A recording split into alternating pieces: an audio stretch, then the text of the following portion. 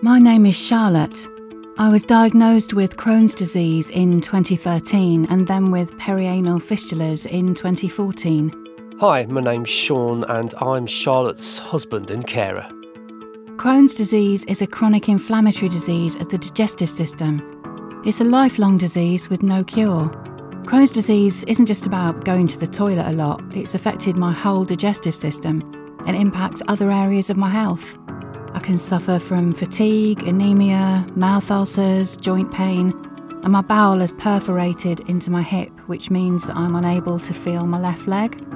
I also have a painful complication of Crohn's disease called perianal fistulas. These are tunnels that run from my bowel to the skin near the anus. I currently have a seton in place, which is a piece of surgical thread that is left in the fistula and helps to drain it. Charlotte and I were friends before we started dating in 2010. We got married in 2016. Charlotte hadn't been diagnosed when we first met. This means that we've been through the whole Crohn's disease journey together.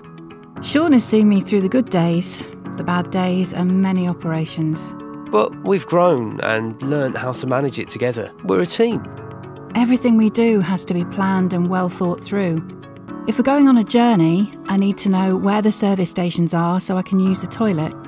When we go out for dinner, I check menus to make sure there's something I can eat. Public toilets aren't usually as clean as we'd like. With Charlotte's perianal fistulas, we have to make sure it's as clean as possible because she's prone to infections. This can make travelling and going out difficult. My perianal fistulas also make sitting on hard chairs really painful, which makes going to places like cinemas or theatres difficult. I often carry a cushion with me to ease the pain. Everything turns into such an effort. It makes it much harder to be spontaneous. But we've adapted and developed ways of doing things which make life a little easier.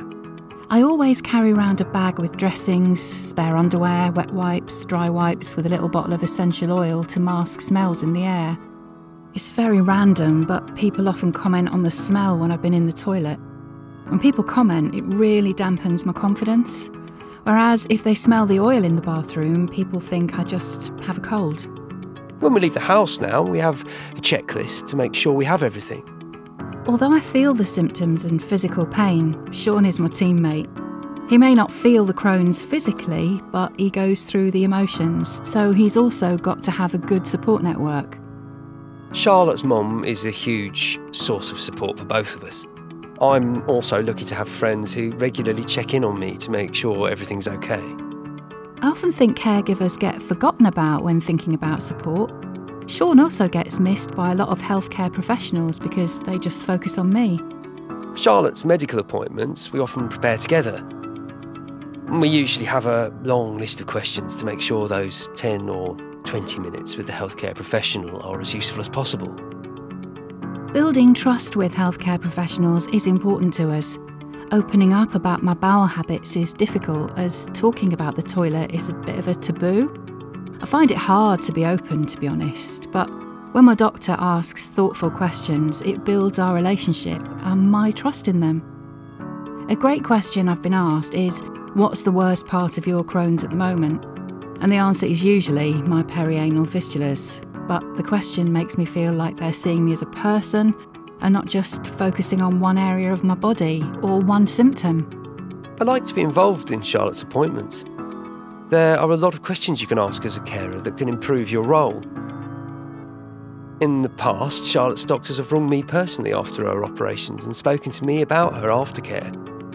By keeping me in the loop, there's more trust and confidence in our relationship. I feel like we're all working together to tame Charlotte's Crohn's. Over the years, I've come to the realisation that acceptance is key. Despite my Crohn's and the fistulas, my bowels are doing their best. That realisation was a pivotal moment in accepting that the condition is a part of me. It's made me who I am today. In the beginning, I often felt overwhelmed because I'm not medically or emotionally trained to deal with the situations we often face. I've always tried to do what I think's best for us, but we often have to look to others, like healthcare professionals, for help. New carers shouldn't be too hard on themselves, and they should know that asking for help's okay. Although Sean isn't medically trained, he is Charlotte trained. He knows me best, when to leave me alone or when to try to help. That is key to our relationship and the support he provides.